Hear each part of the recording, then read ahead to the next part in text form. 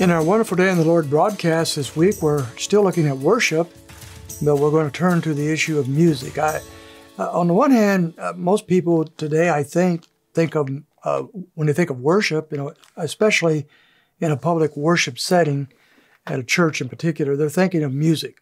So they will often say something like, well, let's worship. And what they mean by that is music. Or they might even call the portion of a worship service, the music portion, they call that worship, where the other things such as praying or the Lord's Supper or preaching of the Word is called something else, is not considered worship. We're trying to show those are mistakes. All aspects of that kind of a worship service is worship. We've looked at different pieces of that, including praying. And we've looked at the life of prayer and the life of prayer that's part of worship. We looked at the worship in our own personal lives. So worship covers many things, but music is part of that. And yet it's took a predominant part in our present culture to such a degree that it's hard to distinguish music from worship itself. Worship then, let's say it very clearly, worship is made up of different components. One of those components is music, singing, instruments, and so forth. It's an important component. It has value. We're going to look at that in Scripture, but it's not everything, but it is a piece. And so if we're going to worship the Lord in music, we need to know exactly how God wants us to worship Him when it comes to music and apply those principles to our musical services and into our own lives as well.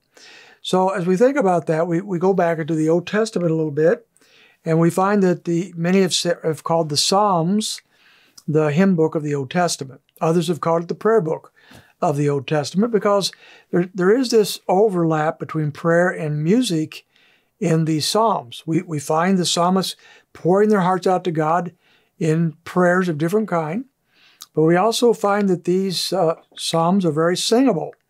And although we don't know exactly how they sang back in those days, they're written in a poetic form that could be singable, and we trust many of them, if not all of them, were sung by the Jewish people in the Old Testament.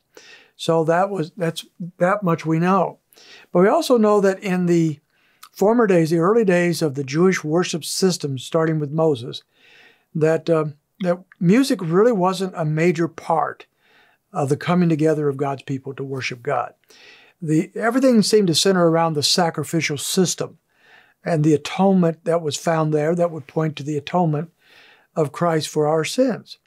And so the people would come together not to sing, sometimes to be taught, but primarily to witness the sacrifices of the animals that would pay for, temporarily, for the sins of the people and point to Christ, who would permanently remove that judgment upon people. It wasn't until David became king, and David, remember, was a musician himself, that the aspect of music became a major part of the worship of God's people. David, in 1 Chronicles, introduced the singing in the temple. Some of the priests and Levites were set aside as choir members, as musicians, as singers, to lead the people in music. So David set this up under the approval of God, so that the people would come together to now not only sacrifice and hear the teaching of God's Word, but also to sing to the glory of God. So that was much of what was going on at that time. And so then we move into the New Testament. And it's interesting as we think about worship, that there's very little said in the four Gospels about singing as part of worship. We have a song or two that shows up. The disciples, when they went out into the night following the Lord's Supper, sang a hymn. And so that would no doubt was one of the Psalms, and we could get into that if we wanted to, but no doubt that's what was happening.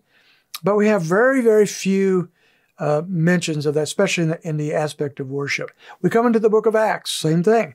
We find the church gathering together to pray, to be taught the apostles' teachings, to fellowship, to take the Lord's Supper, but we don't hear anything about them coming together to sing. And I think that's instructive to us. That's something that we should recognize at this point, that while music, as we're going to see, has a place in the worship of God, it does not have the central place in the worship of God. If we make our worship services all about music, I think we distort worship and we misuse the music God has given us. So what is the New Testament purpose for music? Well, join us tomorrow and we will begin to look at that.